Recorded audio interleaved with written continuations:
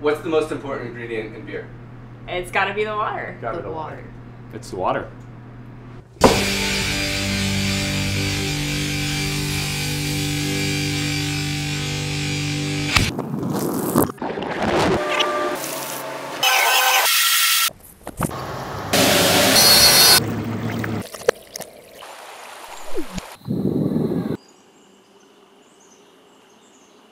Water makes up over 90% of a beer. It'll impact all of your flavors, from whether they're coming from hops or malts or your yeast. They're all interacting with that water.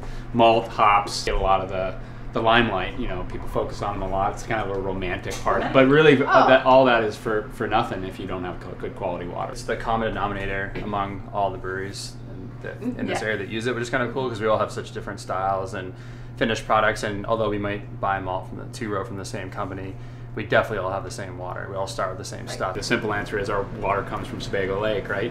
And it's, you know, it's something a lot of people are aware of, but it's also good to note that the water really comes from the watershed, and the watershed extends much further than the lake itself. And, you know, out of somewhere around 50 miles of area that really feeds into Sebago Lake, and that's really what's important to protect that area, because that's where it all starts.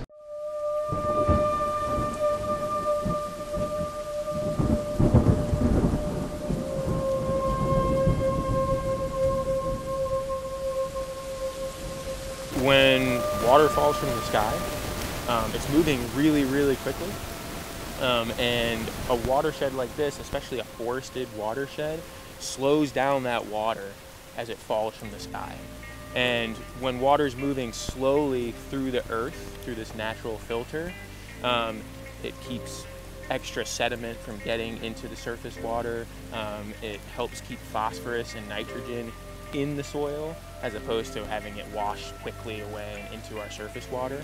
And a watershed is really, it's quite simple. There's 10 major watersheds in the state of Maine, and it just is delineated by when that drop of water falls, where does it go? And the Sebago Lake watershed is named the Sebago Lake watershed because whenever water falls from the sky within the watershed, wherever it is, it ultimately flows right into Sebago Lake. I mean, your water that you're using for your business is some of the highest quality, most pure water in North America. And the reason why is because of these trees and this watershed. We do take it for granted here. We have this incredible abundance of surface water. We don't have to think about it when we turn on the tap. It just comes out, there it is. We know it's safe to drink. We know it tastes good. And the reality is that might not always be the case. Right now the watershed is about 85% forested, and we know that around 75%, so if the forest cover in the watershed decreases by another 10%, that's where we'll start seeing effects on the water quality. So yes, we have this incredible forested watershed, but it's at risk. We're trying to protect a healthy watershed as opposed to fixing a watershed that has problems. And as you can imagine, it just costs a lot more money to fix a problem than it is to protect an already great resource. The understanding is that we're just trying to do as much forward thinking to mitigate the risk that we damage this incredible thing that we have here. Yeah. And what's at stake is if we're not diligent and if we're not doing this work, you know, whether it's 10 years from now or 50 years from now, you know, we're gonna lose the quality of this resource. So there is urgency. And some of us use it unadulterated the way it is, and some of us it's the beautiful blank canvas to create. It's easy to add the things in that we want in there in the right concentrations for best results. Absolutely. And all that. Absolutely, and the less the water needs to be treated and filtered, both by us at our breweries and also by the water district in their treatment plant, the better that water is for making beer, hands down. Yeah. The more it's just pure from the source. You know, we test our water as well, sensory-wise and chemically, but you know, they're supposed to test that water every time they mash it in a new batch. And one of the challenges we have, they're like, why? It's always great. You know? So it's you constantly have to remind them it's just an added quality check. Yeah. But it's you know, once again so consistent and so good, such good quality every time that, you know, the brewers often are like, why are we even checking it?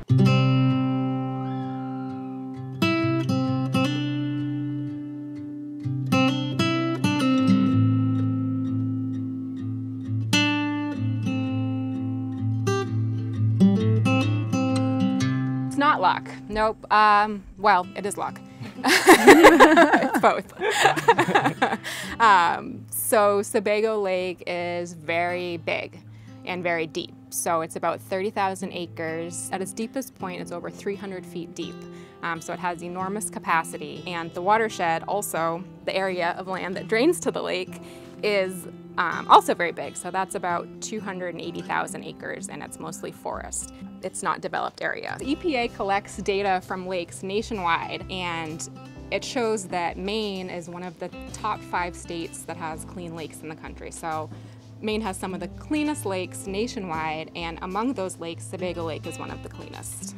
Nationally, surface water sources are required to filter as part of their treatment process, but because Sebago Lake is so clean, we aren't required to do that. So that's a designation that about 50 water supplies have out of approximately 13,000 surface water supplies nationally, so it's pretty rare. So if we did have to install filtration, then that would involve adding more chemicals, and it would also take a lot more energy. Right. So we really need to have a strategy. Yeah, right? absolutely. Yep. What is the biggest threat to the water source right now? So the biggest threat is phosphorus. Phosphorus comes from soil. Soil gets disturbed during building. And it also gets deposited into the lake via runoff. So impervious surfaces create runoff, dislodge soil into the lake. So just that slow process over time can make your lake have too much nutrients, and then you get algae growth. So it's a long-term development trend in the upper watershed. Yeah, we're in a really good spot right now, and we should preserve that. Yeah, absolutely. It's all about protecting what we have. Once water quality declines, then it's almost impossible to get back to where you started. So it just makes sense to do what we can now to protect what we have. But, we don't want to be alarmist, but we also want to convey Bring attention that we to have it. to start now. Yeah. Because it's a process. It's a long time. process.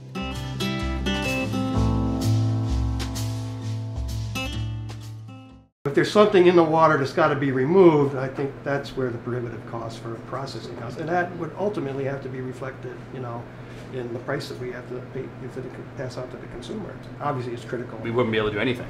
There's no alternative. We can't go out and buy water from Hannaford's and pull in spring water bottles and dump them in the hot liquor tank. And if the water that we got had more treatment done to it, more chemicals done to it, we would have to then pay to remove them. So it would have a huge impact on us. Absolutely.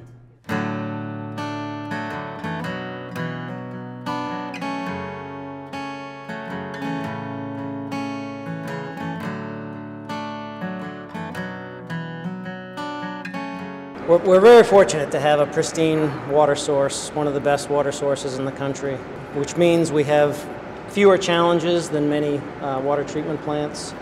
Our water changes very little throughout the year. There are places across the country that pull water from very active, very large rivers, and that changes by the hour. Sebago Lake is it takes out probably 30%, 40% of the work a water treatment plant would have to do to treat water.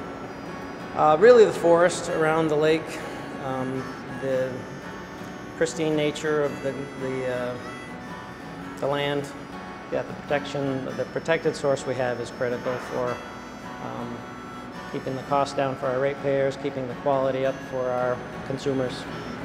And our brewers. And our brewers. Of course. So once the water reaches your facility, what do you then have to do to it to make it ready for drinking? The most important thing is what we don't have to do to it. We don't have to filter it. We have a filtration waiver, which is administered by the state. We draw the water from the lake, it's cold, and then we bring it up into the plant. We add the ozone, and then we follow that with the ultraviolet light. If a filtration process was to be required, would there be chemical additions required through that process? Yes, there are filtration chemicals that needed to be added and then removed into it, and you end up with a sludge that needs to be disposed of.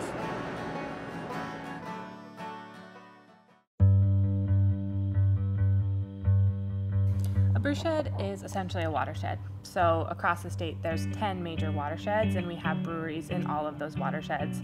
A lot of them are focused here in the Sebago Lake watershed because that's where we have some of the cleanest water and the most people. Our goal here is to preserve and protect all of our brewsheds. We have some of the cleanest water in the country here in the state of Maine, and that leads to some of the greatest beer. And that's why the Brewshed Alliance is so important, right? I mean, without a group like ours coming together to really work to protect this amazing resource that we have, it would be very difficult for us to continue to be fed some of the best beer in America, which would have an obvious impact on our industry, but also an impact on our communities.